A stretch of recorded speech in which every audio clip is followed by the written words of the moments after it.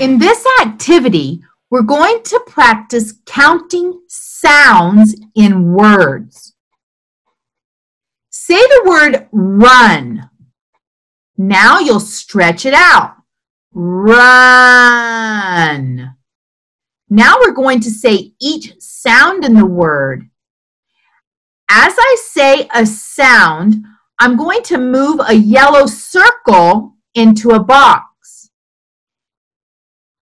And you will lift up one finger for each sound.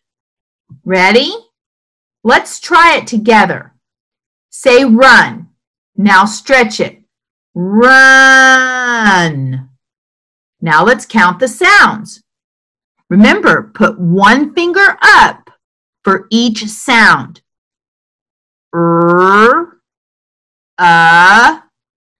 N. Run. Did you put 3 fingers up? That's right, because run has 1, 2, 3 sounds. Now let's continue to practice with some more words. Here we go. Say the word bed. Stretch it out. Bed. Now let's count the sounds. Put one finger up for each sound. B, e, d. Bed. Did you put up 1, 2, 3 fingers? That's right. Bed has 3 sounds. Say the word bow. Stretch it. Bow. Now let's count the sounds. Put one finger up for each sound. B, O. Did you put up 1, 2 fingers? That's right, because bow has 2 sounds. Say the word no. Stretch it. No. Now let's count the sounds.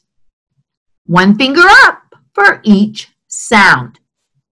N, O. No. Did you put up 1, 2 fingers? That's right. No has 2 sounds. Say the word pot. Stretch it out. Pot. Now let's count the sounds.